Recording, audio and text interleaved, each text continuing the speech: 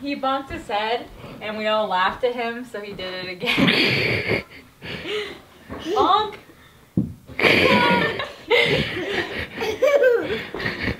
Bonk! Hey.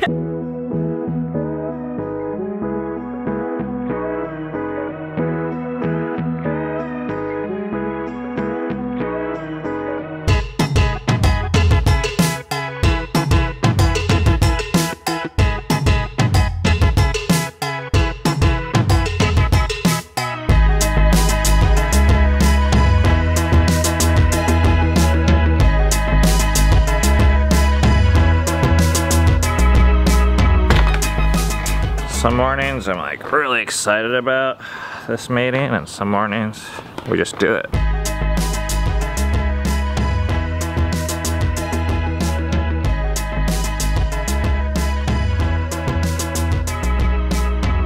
We have a confession to make. What's that? You cheated on us. Last week we went to First Watch. I knew you. I knew. It was like on Tuesday. It was so weird because I was like, I didn't see Ben today. That was really weird. It was a one-time thing because there was a buy one get one free coupon. Oh, was there? And it won't happen again.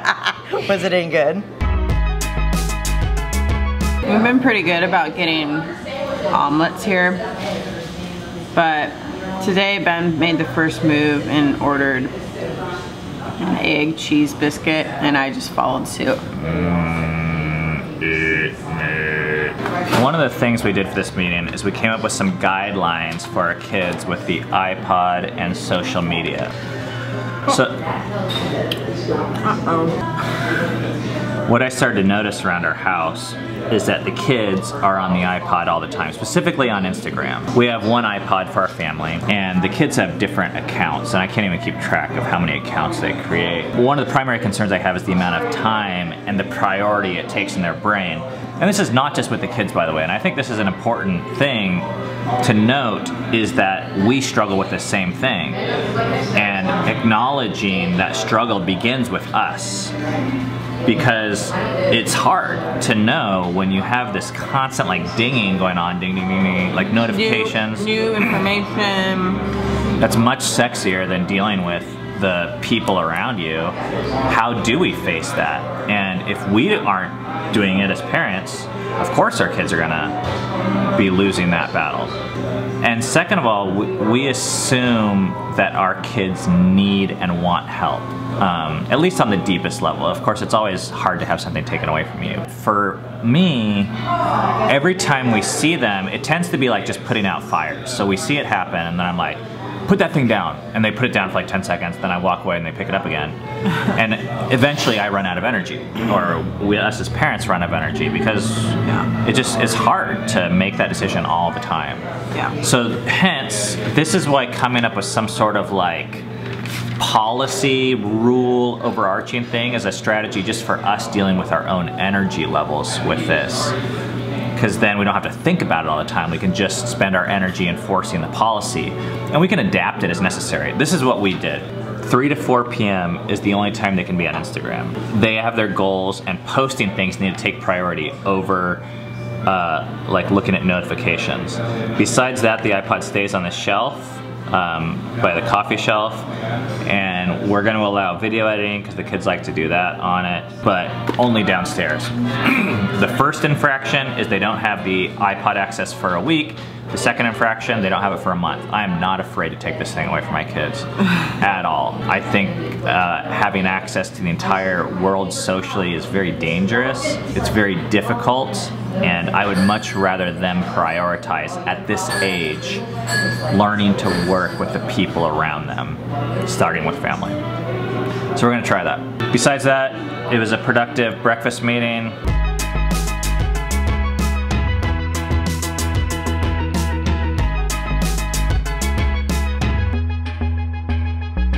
We're taking a back way to our house because I got a hot tip on some good firewood.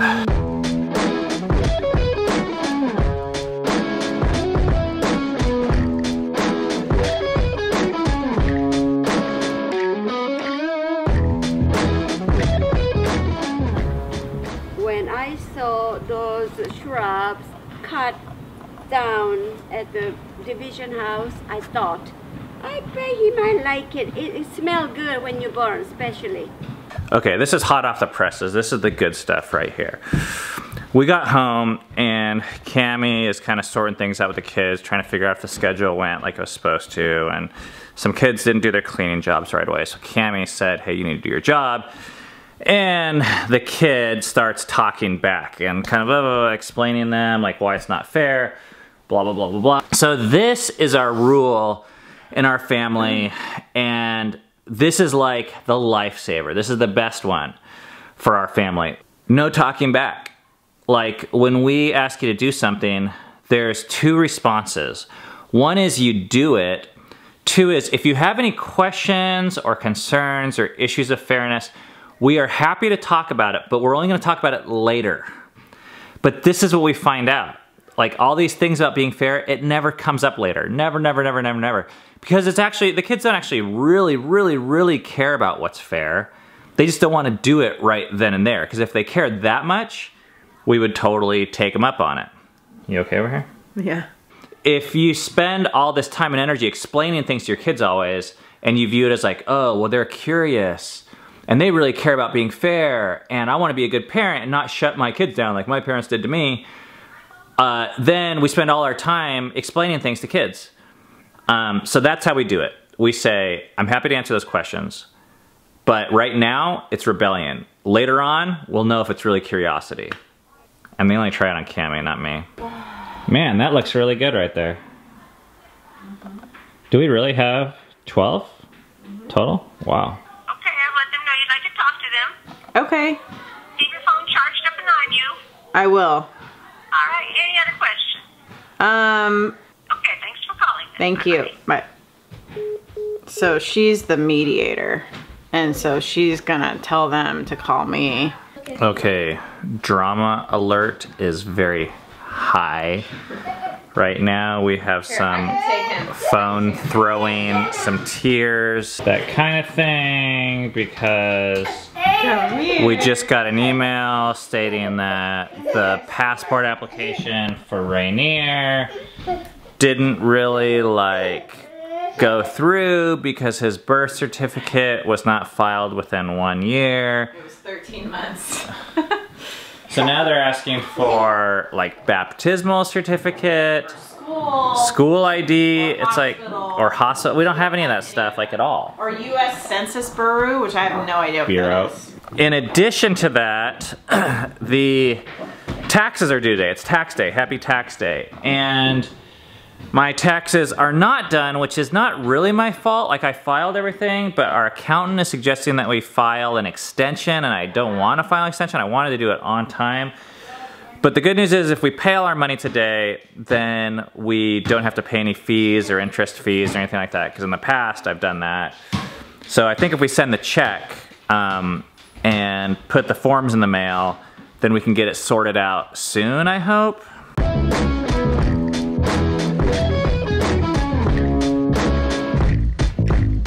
So taxes are a giant mystery to me. I have no idea how they work.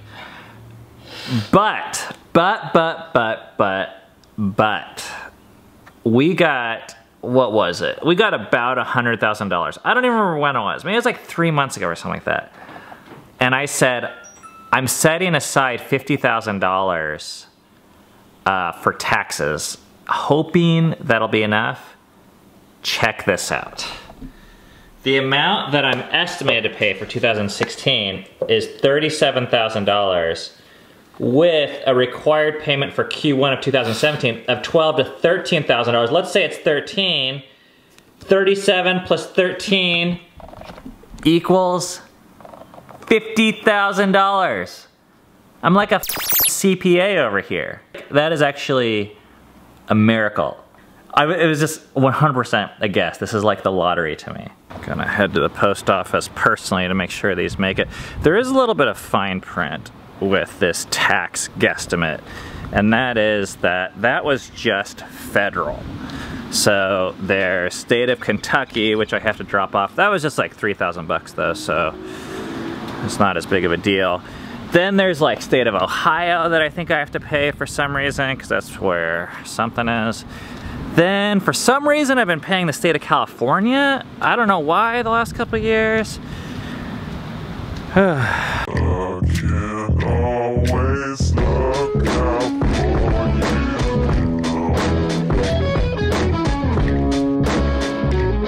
So office is closed for lunch, 11 a.m. Hey. What Ben are you? What? Is your name Ben? I am Ben. Crawford? Yes. Oh. Well, you don't know me, but no, I'm on Facebook, and I somehow from some, must have been common friends.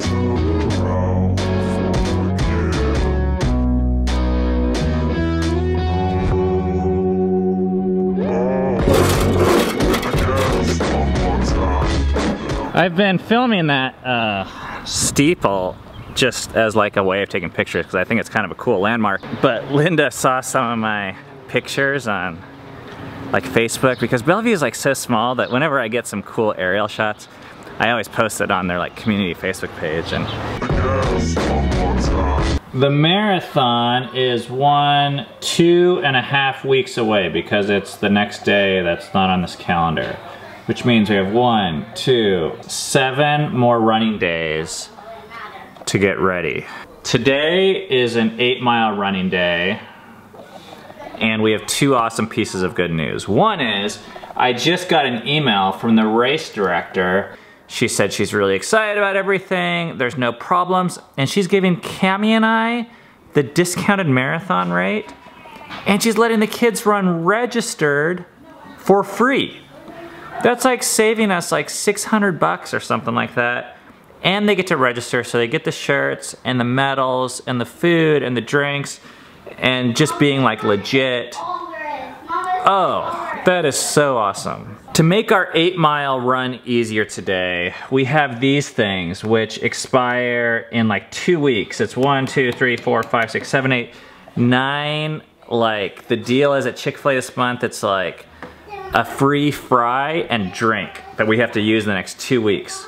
So we're gonna include that in our run.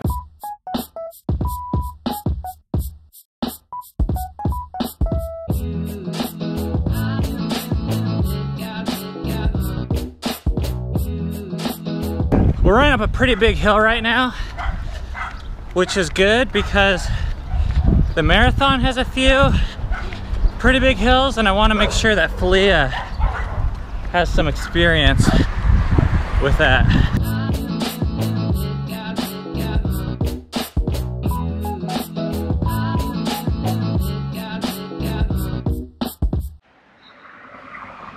See, its belly is orange. See? I'm gonna have her wash her hands before the French fries. Safety first.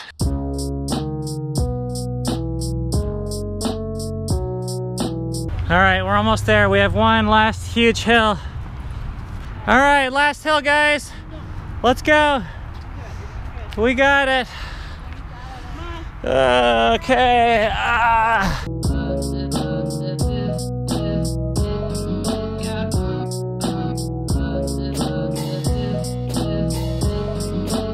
This is really nice. Just sitting here with some sweet tea and French fries. Trying to forget that we have to run home. Look at that.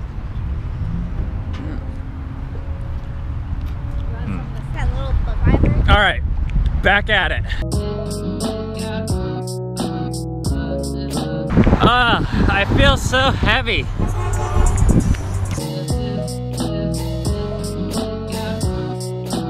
That was a run.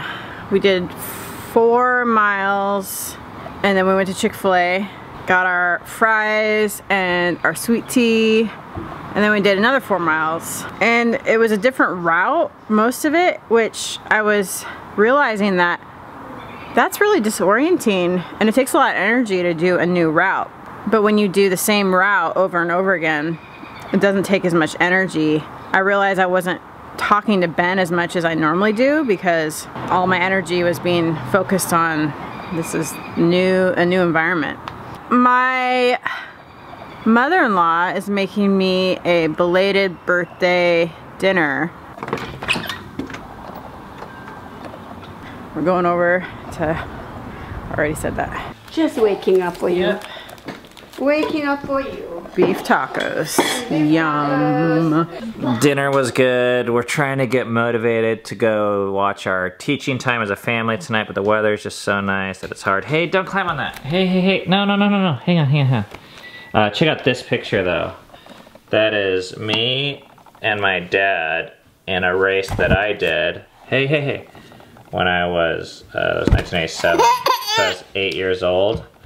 Look at that. That's when 7 was 8. The first marathon you guys ran together. He was 8. Hey, stop, stop, stop, stop. No, no, no, don't. Hey, He's so mad. 7, can you go put this on the table? All right, let's go. Sell your possessions and give to the poor, and you will have treasure in heaven. Then come follow me. And when the young man heard this, he went away sad because he had great wealth.